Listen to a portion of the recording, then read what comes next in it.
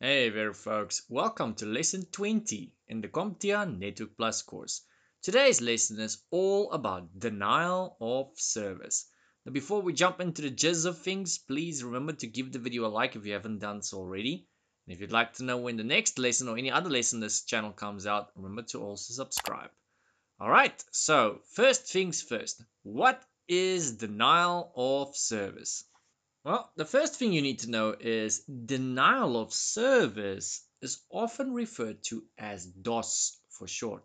Capital D, small o, capital S, which obviously stands for denial of service. So if you see that written somewhere in a manual, somewhere in a slide, somewhere in this, somewhere in that, or let's say in the exam, because that's a very good likelihood, at least now you know what the abbreviation stands for. It stands for denial of service. So usually in most cases, denial of service will probably be an attack of some kind. It's going to come in one shape or another, but it generally comes down to some form of an attack taking place on something. The question is on what and to what extent. All right, so what could it be? It could be an actual service running on a computer or running on a server that's being denied. So when we say an actual service, this is an actual service running in the background. So just to clarify, I've got a virtual machine running here in the background. So let me just quickly flip over to that just to show you guys what I'm talking about. So here it goes. A few moments later. And here we are on that virtual machine. So it's running Windows 11, not that that matters. So whether it's running Windows 11, Windows 10 or something server-wise, doesn't matter. So I'm going to go here to the bottom. I'm just going to run a search for, let's say, services. There's probably like 10, 20 different ways you can access this. I'm just running a search for it. Good old-fashioned services. There it is. Let's click on that sucker there. Give it a moment to open. And there we go, folks. So here are many of the services that's in the background on your machine. You can see some of these services are running. Some of them are not. Some of them are manual. Some of them are not. Now, there's quite a lot of these services that if they're not running in the background, something on your machine, your client or user's machine, or on your server will cease to function. One of the most common services in this list of services that gets denied by denial of service attack is most commonly going to be the print spooler. It can actually be anything, but based on my experience in the past, when I went to my clients, it's most commonly going to be this one right here. Now, this service is on all client machines as well as servers. It's always running. It's always going to start automatically. And in case you haven't guessed it already, it's got something to do with a printer because it says that in the name. It says print something something spooler. So this is the queue to your printer. So if you are the only person plugged into this printer, let's say it's one of those small ones on your desk, it's going to go into the queue when you print something, and it's going to instantaneously, pretty much for the most part, come out of the queue and get printed that document. Now, if you're using one of those big printers that you're sharing, amongst colleagues at the office, one of those that gets shared by 20, 30, 50, 100 people, it's those big ones. In that situation, your document's going to go into the queue, and it's probably going to stay there for a couple of minutes, 10 minutes, 30 minutes or so, depending on how many other people are printing and whether they basically send their print jobs to the server first or not. So that's basically what the print spooler is for. Now, this service is going to be running whether you've got a printer or not. And if it's not running, what's going to happen is, and this is what the denial service attack will do, it'll basically go and do this. It's basically going to go and turn it off to that extent, like that. And now when you go and print, it'll either do nothing. Sometimes you'll see it's going to send it to the printer. It's going to look like nothing, out of the ordinary. It's going to look completely normal. If you go to the printer, you'll see the printer actually shows it's on, completely normal, except the print job never actually comes out. Yeah, pretty weird. Other instances, what you might encounter or the user might encounter is it might pop up with some sort of error message of some kind telling you that you need to install a printer first. Meanwhile, you already have a printer installed. It might even be plugged in. It might be turned on. Everything. And yet it tells you you need to install a printer. And this causes a lot of confusion for the user and sometimes even the technician being you now. So the next time you see that, just do yourself a favor, go and check if the print spooler is running. It could be that some sort of malware has been installed or is taking place here and is denying this service. As a temporary solution or a temporary workaround, you can just go and manually right click on that sucker, say start, and that should temporarily solve the problem. But if that malware is still in the background, it's probably 10 to 1 going to go and turn that off again. Anyways, let's go back to that list of mine. All right, here we are again. Okay, so we've established it could be an actual service running on a computer or a server, like I just demonstrated for you guys. Now, what it could also be is it could be an actual server, not service, server, where access is being denied to. This server can, of course, be internal inside your company, the client's company. It can be an external server of some kind. The point here is access to the server and whatever service it's rendering is being denied. What it could also be is it could be a website where access is being denied to. This is actually very popular. So besides the service one, which I've got in purple there for you guys, website, very, very common where you're going to see this kinds of attack being carried out on. Website, once again, could be internal or public. More than likely, it's going to be a public website though. And then lastly on this list of mine, it could be a design flaw that someone is exploiting. So there's some guy out there, probably in his mom's basement, if I have to thumb suck it here, he or she's got nothing better to do with their time, and they've discovered some sort of vulnerability in some sort of something, some sort of platform, website, service, you name it, and they're now actively exploiting it to go and cause some sort of denial of service attack. Why do those guys do it? Sometimes for financial gain, other times just for kicks and gags, I've seen. So it can be for any amount of reasons.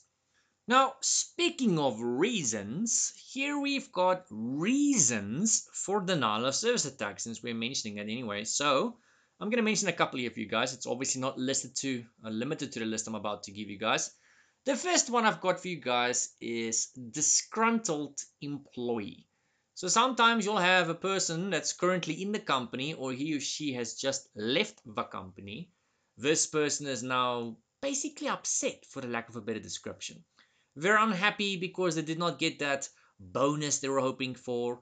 They're unhappy because they did not get that pay increase they were hoping for. Maybe that promotion they were hoping for. Sometimes it's something completely silly. Sometimes the boss or someone just gives another employee a little bit more attention, and this employee is upset about that. Kind of like a child. You get that. Believe it or not, it happens.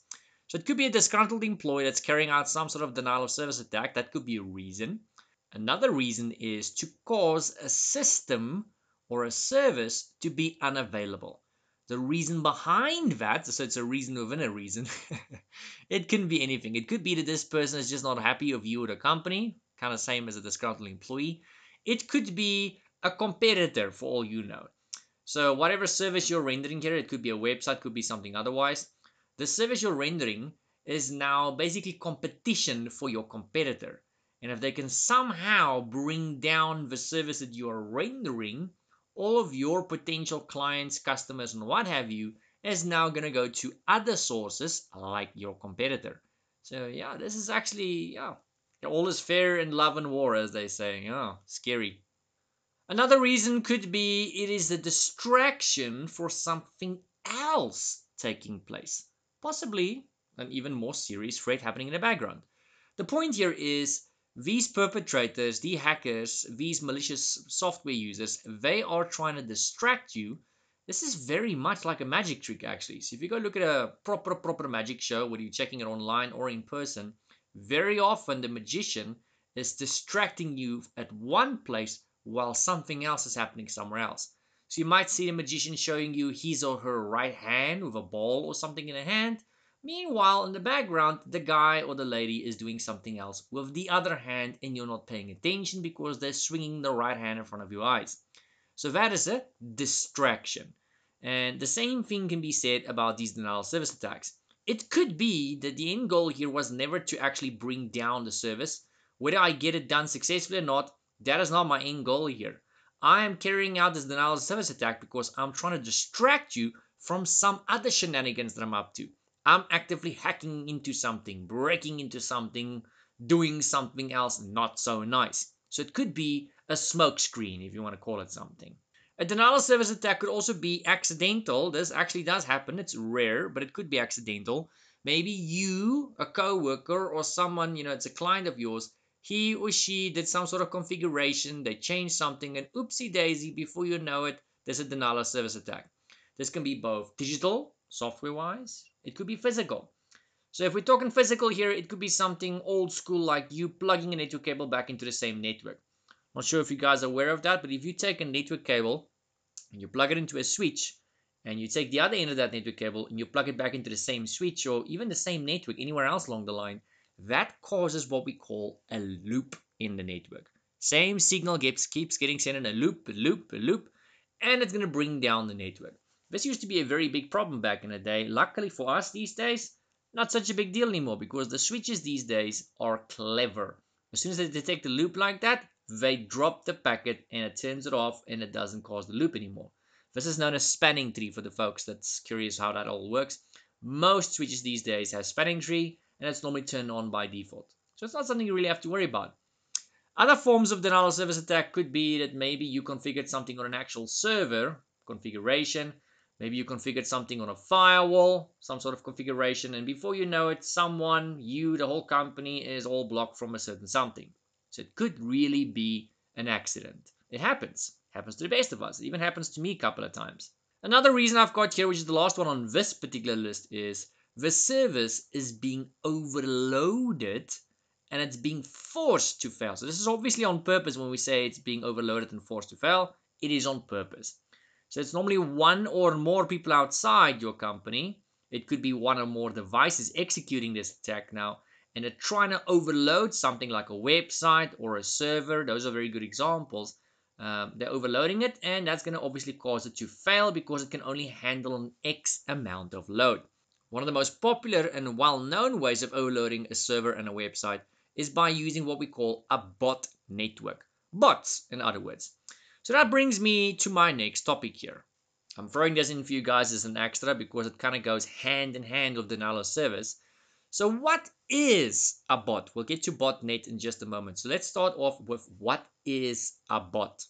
So usually a bot is some form of malware that gets installed onto a computer, making it a bot. Now there's many ways you can get this malware on your machine. And I mean, not so long ago, if you go look at countries like Germany, Germany is a very technologically advanced country. And this is happening in Germany, where at some point in time, up to 40% of the computers in Germany were part of a bot network. They were a bot at some point in time. So that's how scary this is. That is how easy it is for a PC to become a bot. So this could be something as simple as you or the user just clicking on a link that says, hey, click on this, check this out. Or it could be that you or the user downloaded something, and this something is now a Trojan horse. You remember in some of my previous lessons, a Trojan horse is something pretending to be one thing when in reality it's something else. It's pretending to be something useful. It's pretending to be some sort of cool program, some sort of cool game. You or the user install it. Meanwhile, it is doing something else in the background. So in this case, it's a bot in the background, and it's basically doing all kinds of not so nice things in the background. So yeah, many ways your PC can become a bot or the user's PC can become a bot. Now, if a machine is a bot, what does that actually mean? It gives someone remote control over a computer, and it's usually without the user's knowledge. Kind of like a Trojan horse if you think about it. So now when you or the user's machine becomes a bot, you can be using your machine just like you would every day would go and do. None the wiser that your machine or the client's machine has just been turned into a bot. So that means someone else out there in the world has now got remote control over your machine and you're not aware of that. And when they've got remote control over your machine in the form of a bot, there's many things they can go and do with your machine, which is all not so nice. Now, when your machine becomes a bot, there's something else you should be aware of. It's also referred to as a zombie computer. So since we're saying zombie PC, here's a nice little picture for you guys. Funny little cartoon picture. Look at that. So you can see this little guy there with his little remote and he's controlling your machine. That's pretty much what it comes down to. So you are still able to use this machine for the most part. You would normally not know that it's a zombie PC or a bot. But someone else at the same time has now got control over that machine and they can do many things with that machine. What they can actually go and do with that machine, that we'll get to in a moment. I'll make you guys a nice little list and show you guys what they can actually go and do with your machine. just in case you're curious. So looking at this, what we've just said here, and looking at that picture of mine, you can think of this bot, which is now your machine or the client's machine that's been infected, as a puppet. And you can think of the person controlling that bot or that puppet as the puppet master. Kind of scary, I know, it's freaky. Anyway, so let's get to that next topic, which is what is a botnet? So I mentioned botnet to you guys earlier. So a botnet, not a bot, a botnet is a collection of individual bots, which is called a botnet. So if you've got 2 or more machines now that's been infected of these malware software that's turning them into bots or zombie machines, we then refer to that as a botnet. That's basically what a botnet is. It's just combining multiple bots or combining multiple zombie machines together, and that gives you what is known as a botnet. Now, this network of machines, which we call a botnet, can obviously grow very, very large. So much so that the network of computers can reach enormous dimensions. Sometimes thousands or even millions of zombies are combined into a network. Yes, millions. There is some zombie networks out there or bot network out there that contain more bots than there is population in some countries. Now that is a thought for you, isn't it? Scary. Can you imagine what I can achieve with that? So if I have a botnet that consists of a couple of million bots inside of it, a couple of million computers in other words, what can I achieve with that? So that brings me to this section here.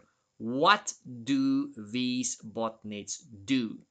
So some are programmed literally just to go and send out very large volumes of spam. Could be a small volume, but it's usually to send out very large volumes of spam, because obviously if I want to go and send out spam, I'll be very stupid to go and use my own machine for that. That's not very wise. I'm going to go and use your machine to go and do it. I'm going to make your machine a bot, and I'm going to have your machine basically do it for me, do my bidding for me. And if your machine gets banned or blocked or whatever, that's not my problem. That's your problem. And I'm just going to go on to the next machine and the next machine. So that's a very nice way of getting out very large volumes of spam.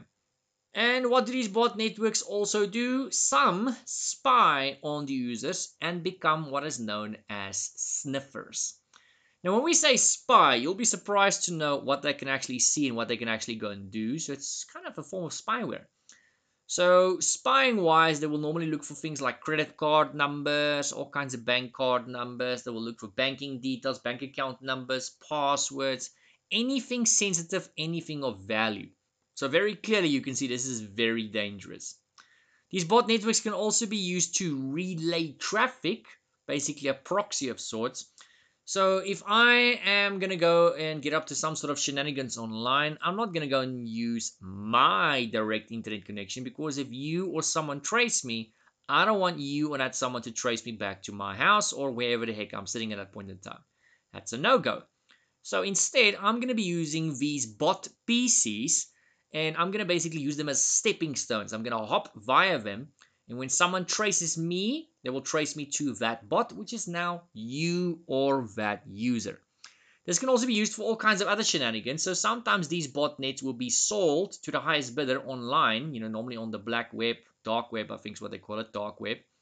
So normally gets sold to the highest bidder on the dark web, and they will go and use this for all kinds of evil shenanigans that you don't want to be involved on. So now here you are part of a crime and you don't even know it, and the next day the boys in blue are knocking on your door, and now here you are all confused, wondering why the police is at your door. Meanwhile, your PC was used as a mule. These botnets were also used for double DoS, so that stands for distributed denial of service attack. So we already know that DoS stands for denial of service attack, but the extra D in the front stands for distributed denial of service attack. So this is now when I go and take a whole bunch of bots, obviously, because it says botnets, and I go and use these machines to go do my bidding to a large extent. And this could be to bring down a server or bring down a website by overloading it. You remember earlier we said it could be that a server or website is forced offline. You can go and force it down by overloading it. And this is done by distributed denial of service attack. So this is when I've got many zombie PCs, and and I give them an instruction, all of them at the same time, to attack the same website or to attack the same server at the same time. And that server maybe can only handle, let's say, 10,000 PCs at a given time. And now here it is 100,000 PCs visiting that server or that website at the same time. It's going to overload it. It's going to bring it down. So yeah, pretty scary, right? So these bot networks, lastly guys, can also be used to crack passwords. Yeah, you heard me, crack passwords. So that is why you'll find most softwares, most websites, most platforms will force you to have some sort of very long, complicated password. Normally there's certain complexity requirements that needs to be met here. Has to be a minimum of 8 characters, uppercase, lowercase, numbers and symbols. And that is in case someone is trying to crack your password. What's also very annoying, and this is actually a very good thing, is you'll normally notice that sometimes these passwords tend to expire, especially in a company environment like on a domain. That is in case someone's actively trying to crack it. Now, depending on what machine I'm using and what software I'm using, that will determine how long I take to crack this password. You'll be surprised to know that if I use a bot network to try and crack your password, I could potentially have thousands, if not millions of machines working all together. This is basically what we would refer to as a supercomputer. Supercomputer cracking that password, where it would normally take me 3 months, 6 months, or a year to crack that password. Now sometimes I can crack it as little as 24 hours. That is how we crack passwords. At least that's one of the ways we crack passwords. This gets very scary, doesn't it? Alright folks, so hopefully you've learned something. Might have scared you guys a little bit, so I'm not trying to scare you guys off. If you have learned something, do me a favor, boink that like button. Shows me that you guys have enjoyed the content. And if you've enjoyed it, feel free to also drop a comment down below. I mean, that also shows me that you've enjoyed it. And like usual, guys, if you'd like to know when the next lesson in CompTIA's Network Plus comes out, or any of those other videos on my courses, remember to also subscribe. Lastly, folks, that usual special shout out to the sponsors of this channel, those PayPal sponsors, Patreon sponsors. Thank you very much, guys. I really do appreciate the donations. And then also for the guys that's clicked on the thanks button below the video, I also get those. Thank you very, very much, guys. If you guys would like to sponsor the channel, you can find all of that information in the video description down below. Or alternatively, you can just go and make use of that thanks button below the video that I just spoke of. Alright guys, see you in the next lesson of the CompTIA Network Plus course, which is lesson 21. Peace out.